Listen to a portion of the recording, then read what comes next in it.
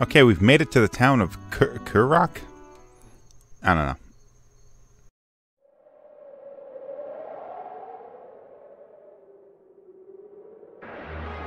Up in a fight, real quick. Ah, just a couple of goos. Flu goo and a mage goo. Well, the mage goos we've killed before. I don't know what the hell this flu goo is.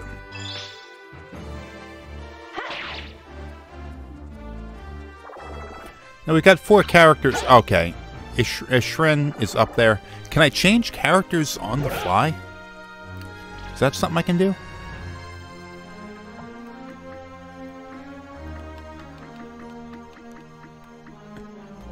When one character goes down, does... Oh, look, you're all the way back here. Oh, okay, so I can swap out the characters on the fly. Okay.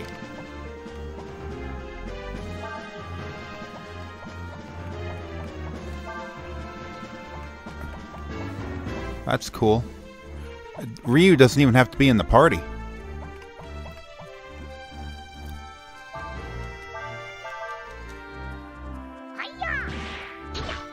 Oh, you hit yourself. Great.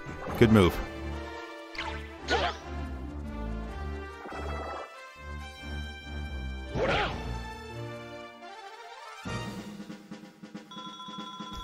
Okay, so every character got some experience points there, but I wonder if that was on account of me swapping the characters around, or if that's just how it goes.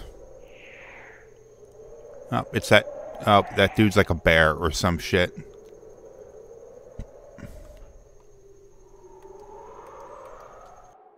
It's not the same guy we saw before. Dog.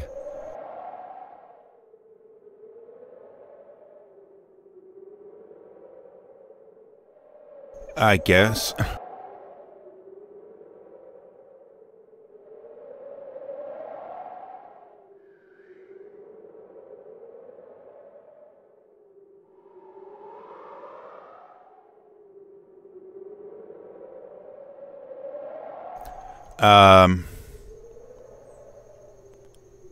Okay, so this is a master.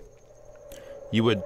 Okay, in Breath of Fire 3 anyway, you had the master system where you would apprentice one of your characters to a master, and that master would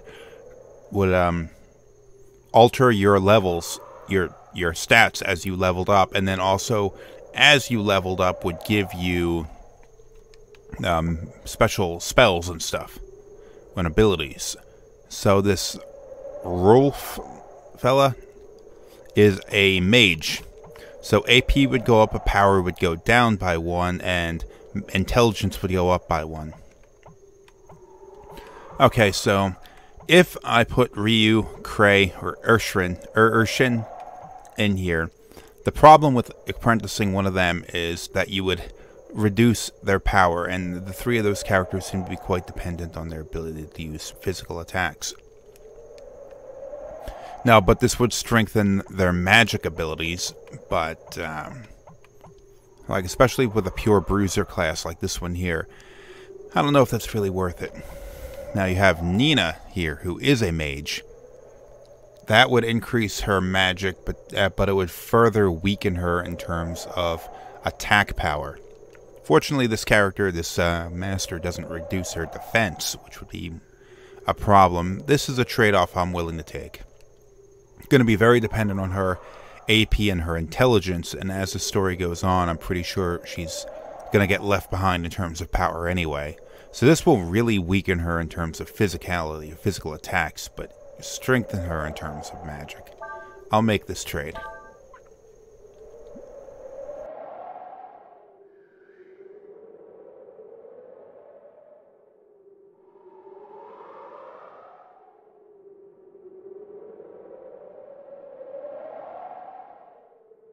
Combo attack.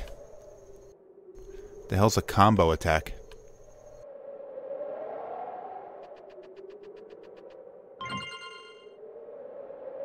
Deep diver, let's say fishing lure. How do I fish in this game? I haven't run into that yet. Now, as I level up, my as I measure level up, I'll be able to return to this master and use that, talk to him and gain special abilities as level ups happen. Oh, look, the characters in the back row. Also, they, like, increase their, I don't know, recover their HP or something. And Urshin didn't take part in that battle, but gained experience anyway, so that's good.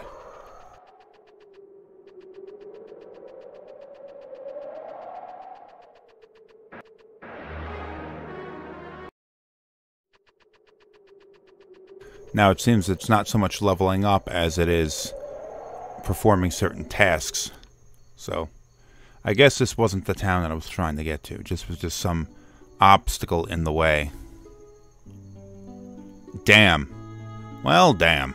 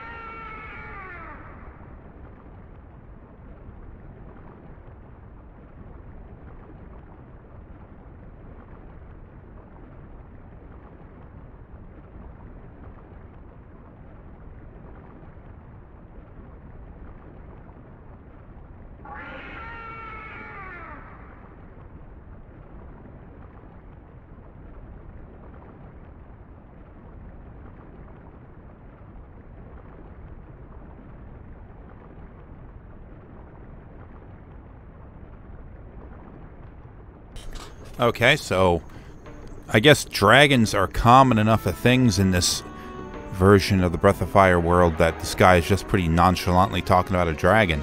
Like, yeah, he just swims around in the mud usually. But now, I don't know, he's being an asshole. Okay, so we've got, oh, she hasn't gained the skill yet.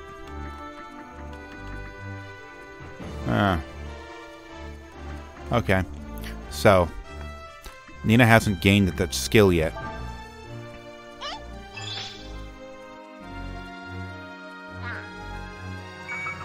Oh, okay. Oh, it's gonna direct the others to attack. You know what? I wish I didn't kill that. I'm gonna get into another fight with one of these things, and I'm gonna try and learn that ability, because that was something that you could do in Breath of Fire 3. You can learn enemy skills by observing them in battle, and then use them later. And what was it called? It was called Influence in 3. I didn't see what it was called here. It was pretty useful. At least the first time I played through the game. The subsequent times, the game's not that difficult, so I didn't really need to screw around with enemy skills that much. I'm gonna try and gain that ability though. Come on, give me another one of them things. Oh, okay, not quite where I expected to go. Sluice control panel.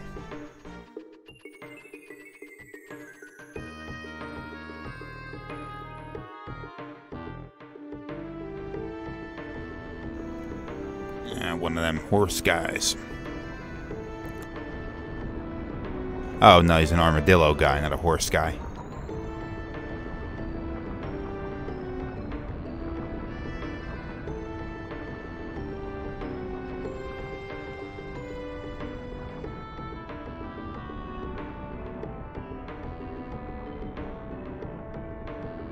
It's cool to see that they put character portraits even for the unimportant characters. And it seems like they have a few different ones, so we're not seeing the same portrait over and over again, at least not yet.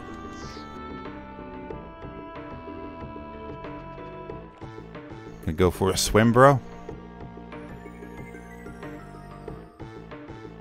Yeah, that logic tracks.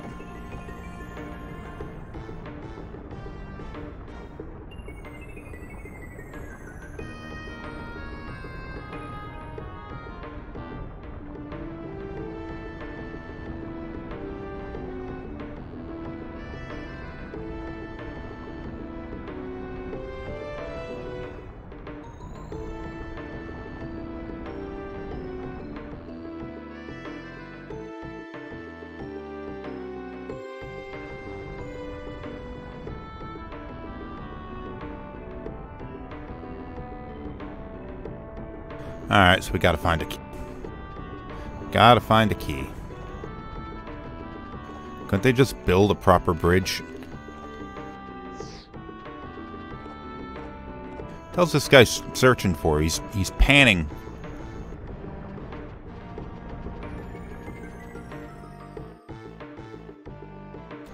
Alright, so I gotta find the dude to give me the key for this gate in here.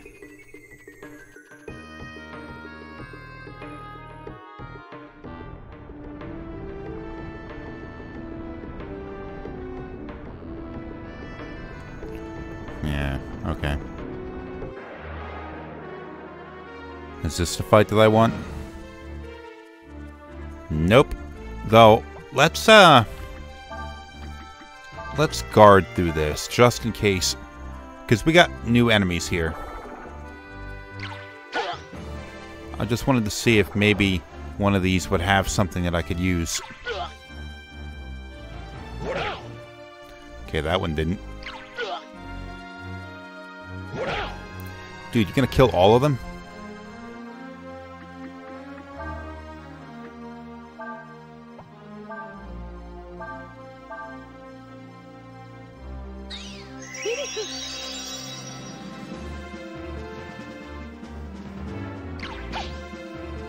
Man, these things hit hard. Am I not, like, armored enough, maybe?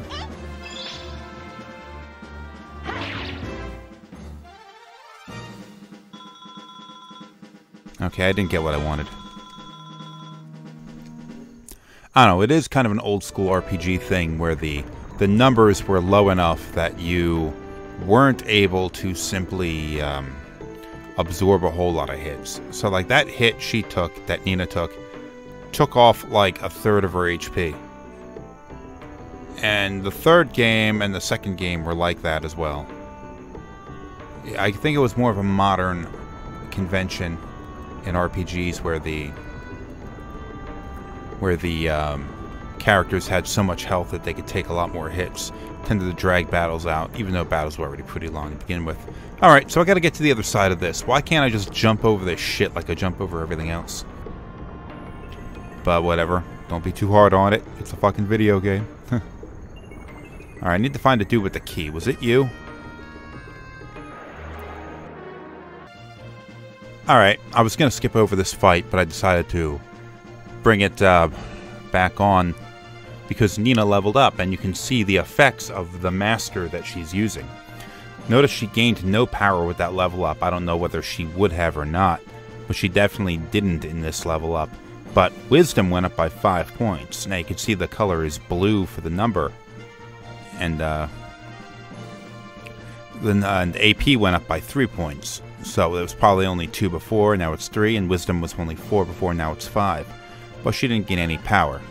Now, Ryu, on the other hand, also leveled up, and he got 2, 2, 3, and 1. 31 HP and 3 AP, so overall he had a better level. More stats went up. But since he wasn't apprenticed to anybody, there was no modifier for his level.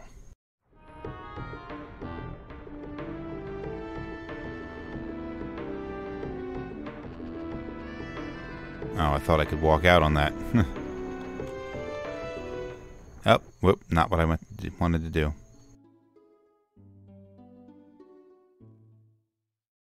Where's this bastard with the key?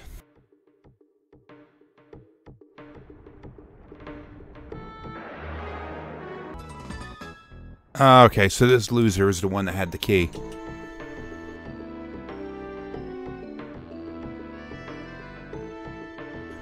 Yeah, I was running around like an idiot. Didn't realize that I already talked to him.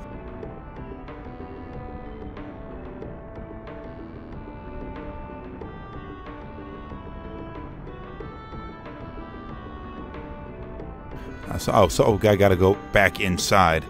And then I gotta activate the sluice gate. Then I gotta give it to that guy, and then he'll activate the elevator.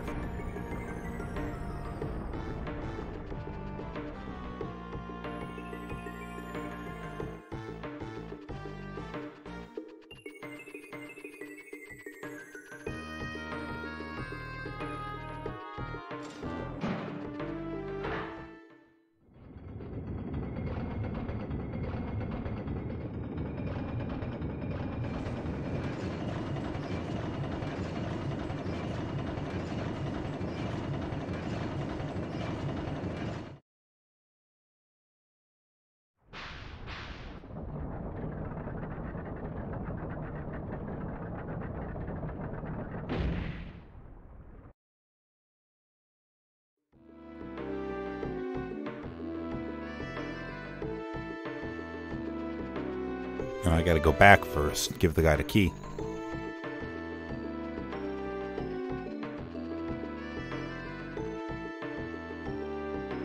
You know, it's been a while since we put any time in as that Faolu guy.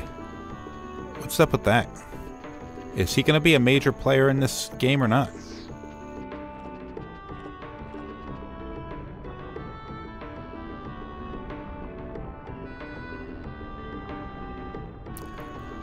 Okay, already, I thought I was done. Do I have to walk across the damn sluice gate? That's D-A-M-N, not D-A-M sluice gate. Just thought I needed to clarify.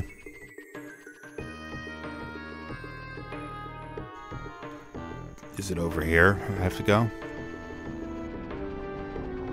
That's a no. Alright, that was a battle against those weird duck platypus things. And I gained the command ability. How do I... There we go. Command. Works on against enemy. Also works on confused allies. So when one of my allies gets the confused stat, I can utilize that so they continue to attack who I want them to. That's an extra little bit of utility, huh?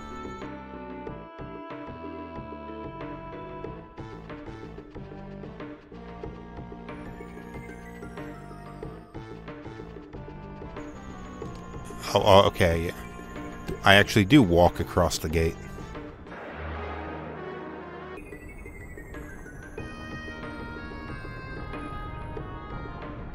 Am I on the other side now?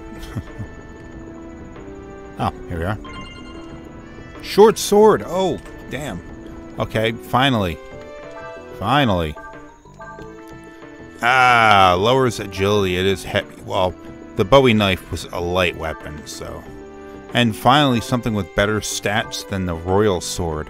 Even though it's a little bit heavier, it does have higher power. That is a trade-off I will make. So, stats. Okay, Ryu is still lower in attack power than Cray, and Cray is also a level below him, so Cray's definitely going to be the powerhouse. A little bit higher than Urshan. A fair bit higher than Nina. His defense is a little bit higher also, but just the agility and the magic is still putting her way up there. That power disparity, though, is of course going to get is only going to grow. The character stats, I guess, will continue to grow apart as the game continues. Higher levels, you know. The one thing I'm still worried about, though, and it's one of the thing that existed in Breath of Fire 3 also, which I was always a little bit cautious about going and setting up my characters with Masters is because I am afraid of gimping the characters in such a way that it makes the game makes it harder to use them in some fashion. So okay, in this game, let's take Nina because I put her with that master already. She's going to broken.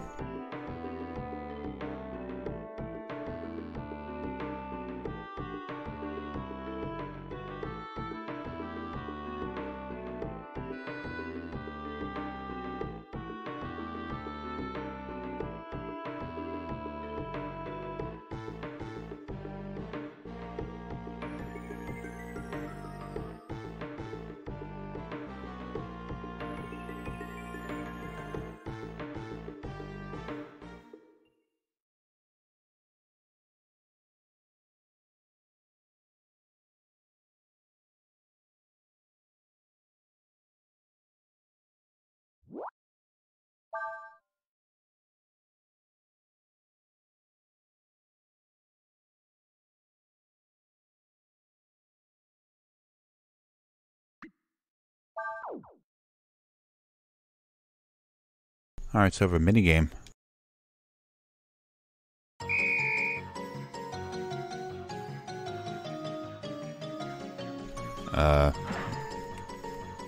What? Wasn't working. No, damn it.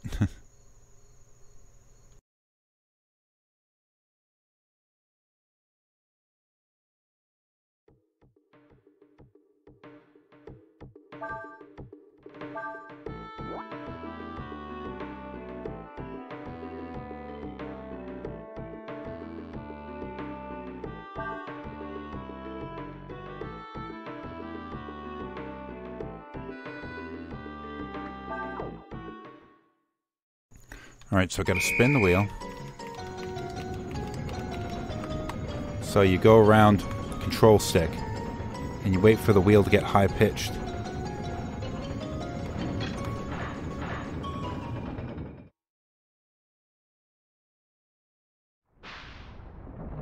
There we go.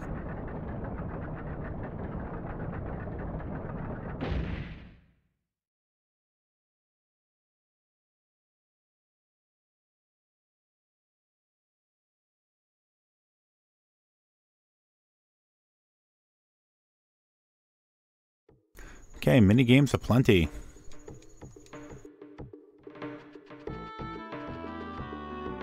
Alright, so what I was saying before was that you had treasure chest.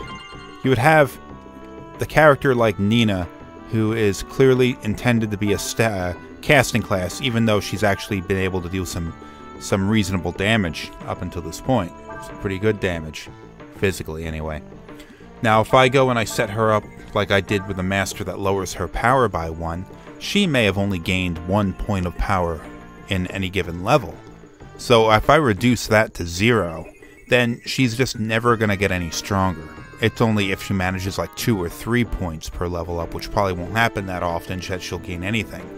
So she so far has been actually pretty useful for dealing physical damage, but it won't be all that long before she just can't keep up anymore in terms of physical attacks. I'm going to have to stop using her to do physical attacks.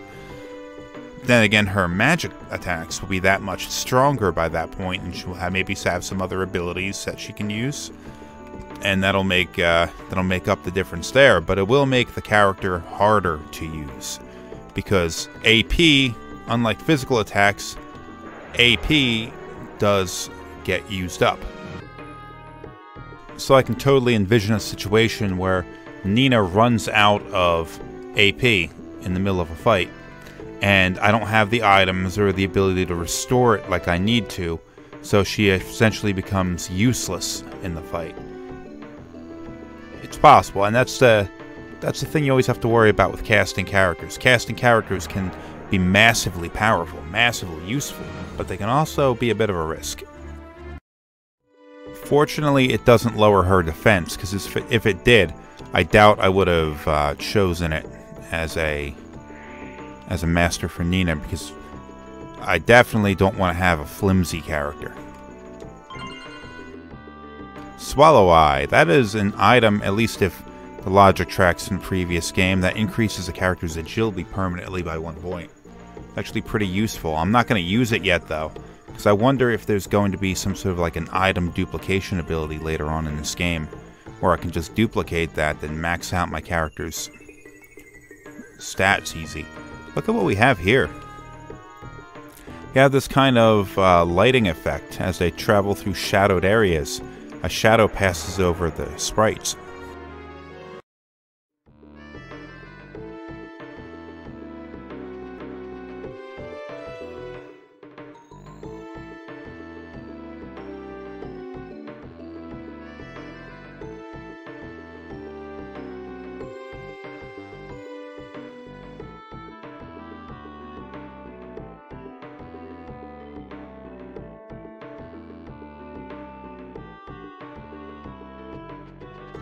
We're 26 minutes in, so I'm going to bring this episode to an end.